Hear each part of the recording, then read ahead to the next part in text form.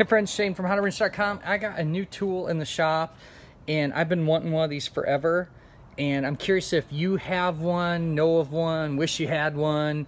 Let me show you what it does and how I'm going to use it, and I'm super stoked about this. I got screwed over on a deal 2 years ago on one of these, and this is the first time I found one that was a reasonable price, so let me show you. Alright, so it's a rotary tool table to save space, and basically there's one of these missing. I'm going to have to make that, but you can mount your chop saw, your sanders, your grinders, whatever on here, and then what I could do is just rotate this around and use the next tool. So I could chop saw, set it aside, grab my piece, rotate to my grinder. It's going to be stupid cool to be able to put 3 tools on there that are going to be really fast and easy to access. I mean, I am super stoked. So I'm curious, like, if you have one, or any tips on maybe how you store your tools or what you do. Like I said, I found one of these 2 years ago on Facebook Marketplace or something, and by the time I got there, they screwed me out of it, and I've been on the hunt. And they're either stupid expensive or what I think is reasonable enough for me to say, no, I'd buy that. And I finally found one. I'm not going to say what I paid for it because I want you to guess. I'm going to put a little poll on there and say, what do you think this is worth? If anything, you might not like it at all and you might love it. And the other reason I wanted it is, as I take it apart and kind of put some fresh wood on there, it's a little thinner than I expected. At least I'll kind of see the mechanism and how they came up with it, because let me show you what I'd like to do. So I've made huge progress in the dirty room. I know y'all seen all the videos on how great the shop's coming, but the dirty room is where I want to spend a lot of time. So I've started getting everything really set up and organized, and this is a really cool bench. I also got a Marketplace, 12 feet long, but you could see it clutters up quickly with tools. So if I'm using a sander, I'm using a chop saw, or I'm using my wood saw, it's just, I'm always having to grab something. So right now, like, I'll grab it from underneath the bench and then put it on top, use it, and rotate it around. I'm just thinking, how cool would it be if I took that, and then what my original thoughts were is I was going to cut the top of this and basically build a base to make that flush with this table, so that I'd be able to go in here and have this whole workspace and then just rotate to the 3 different tools. But the more I'm thinking about it, I think I have room right here.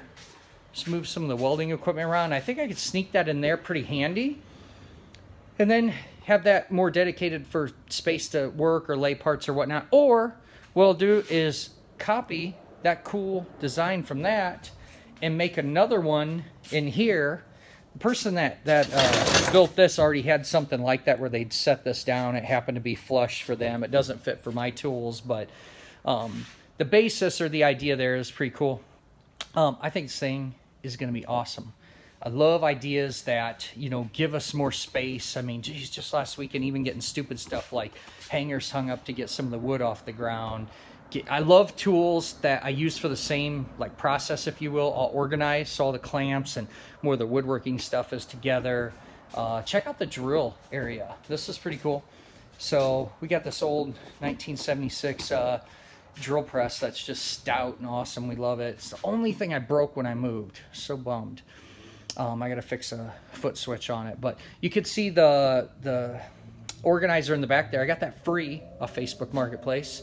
It's stupid heavy. I don't know what they ever intended to do with it, but it worked out great for putting all the, like, you know, drill bits and accessories, and I'll have clamps hanging and so on.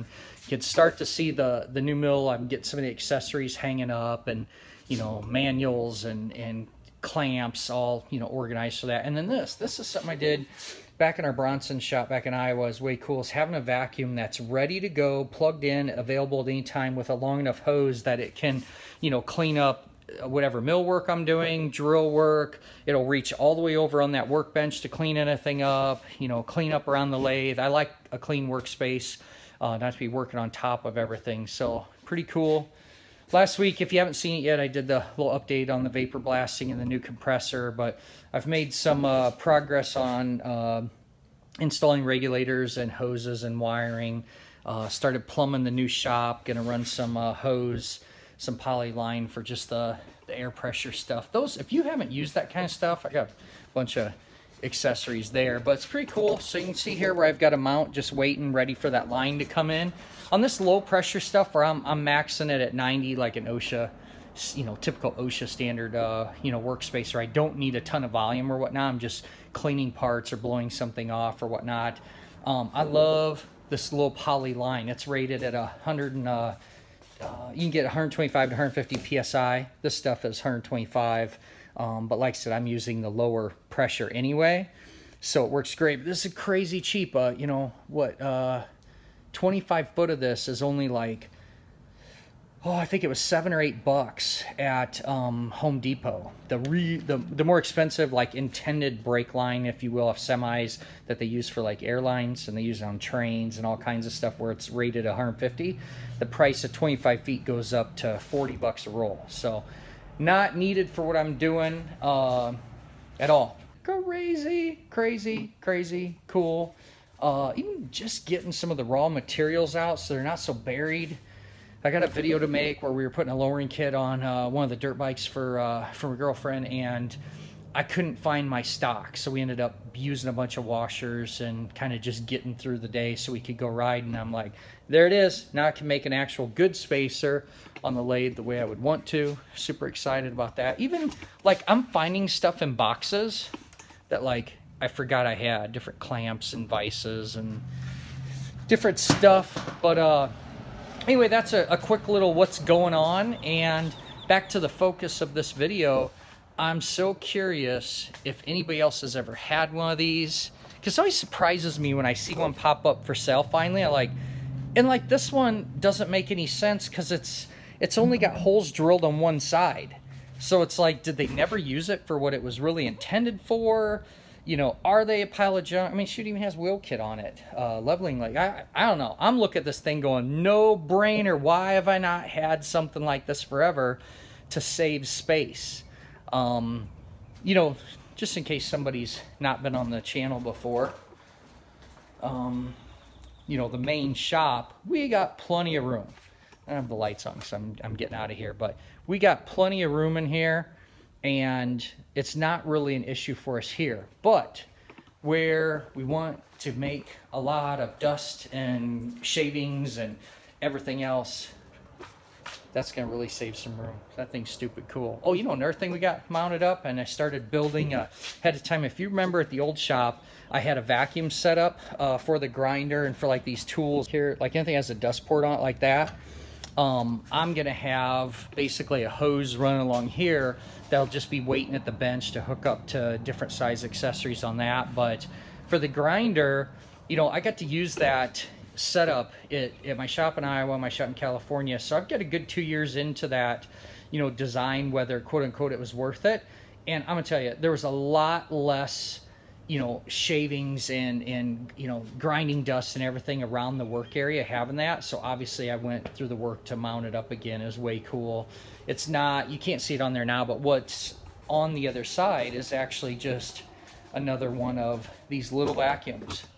And at the original shop, one vacuum, they were close enough and plumbed together that one vacuum, I put those ports on there so I could go between, you know, using the hose by that ball valve or just using the grinder ones basically to give more suction to what I was doing, and it worked great. I went with I'm gonna use 2 vacuums in here just because it's gonna cost more to plumb over to that one than it would be to buy a $20 vacuum. So it just makes more sense to just put an individual one on there. But I know it's cool. What do you think?